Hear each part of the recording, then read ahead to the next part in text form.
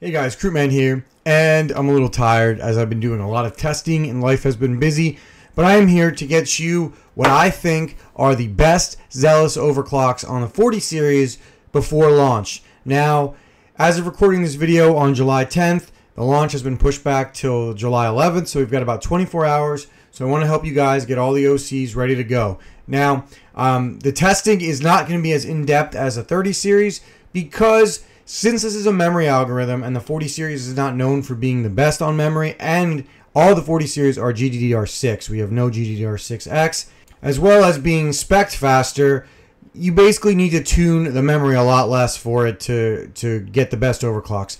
Basically, it looks like, speaking with some people who really know their stuff in the community, which I fully trust and have taught me everything I know about overclocking.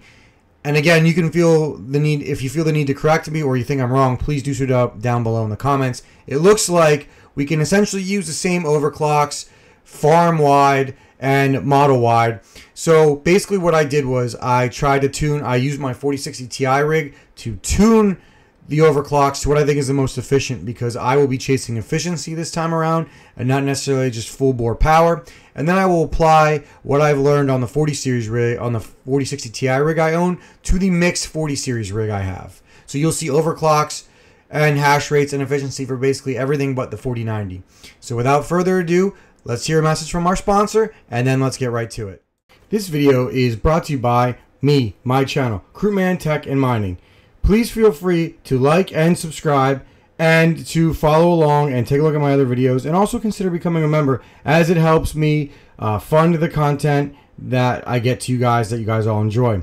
I really appreciate your help. The channel's growing. I'm trying to hit 5,000 members. I've got a lot of great content, so feel free to subscribe, join the Discord, follow me on Twitter. It all helps. So thanks again, and let's get back to the video. Alright, so here you see the 4060 Ti rig I have.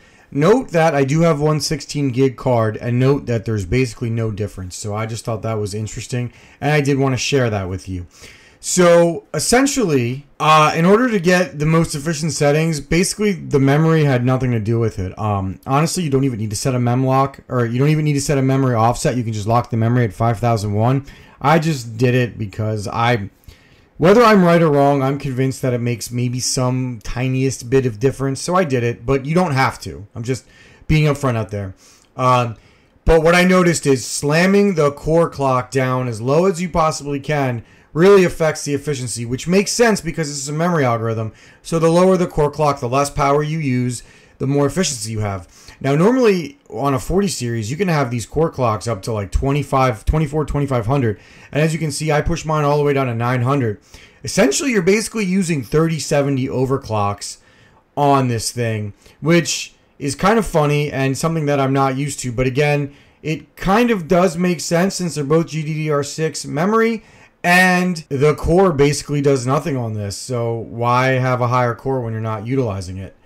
And you will notice that as I do more of these videos, I think I'll get more technical as my understanding of the algo will be better. So, because you have to understand, we're all learning this algo at the same time. The only difference is I'm putting myself out there, so when I make mistakes, you're all going to see it and you're all going to know it.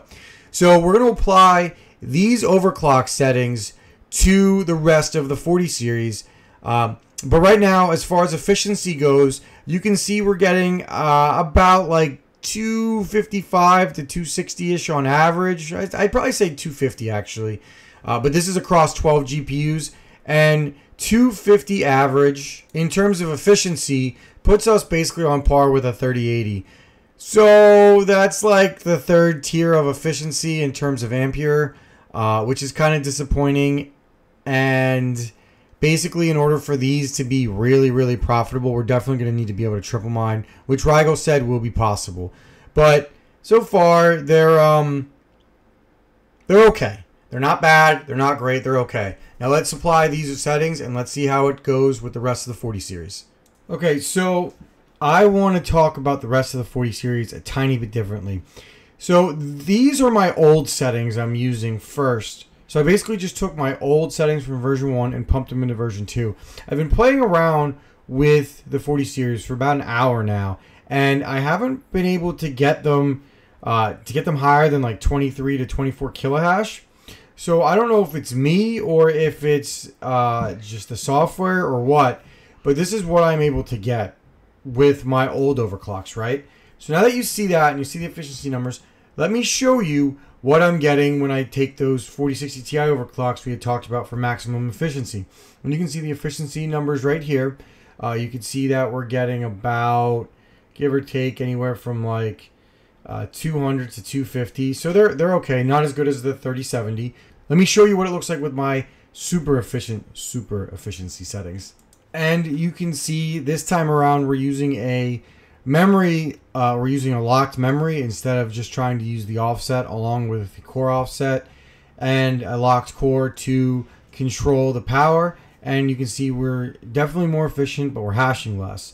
You know, for the 30 series, it's a no-brainer that efficiency is most important in my opinion. For the 40 series, I'm not 100% sure if we're going to be completely honest. I actually think that maybe in the beginning, like the first few days, I'll be going full bore on the 40 series and then switching to efficiency settings as the hash rate improves. I'm not sure yet. I'm still kind of milling over what I think is the best, but I wanted to show you both options, and you can, you know, just basically go back and rewind the video and compare the two. But we're definitely more efficient here. We're getting less hash. You're talking about a 20% hash reduction, but you're getting about a 20% power reduction too. So, I mean, it just depends on what you believe in. And the efficiency numbers are better, and I think that's very important. So anyway, this is the 40 series overclocks. Now you'll notice I don't have a 4090. I have one in my gaming rig, but it's not on here. And I don't have the ability to easily take it off to test for it. So I'm sure someone else will release a video with the 4090. And as far as I know, it gets about 40-ish at full settings with no efficiency on there. So thank you guys again for watching. And if you have any problems with these overclocks or you have any suggestions on how I can make it better, please let me know in the comments down below. This is a very early overclock settings, and I'm sure someone has found something better, and I'd be interested to see what you have. So please share again. So thank you for watching. Please like and subscribe for more XELIS version 2.0 content. We're going to do a lot more of it this week. Thanks again. Croup Man is out.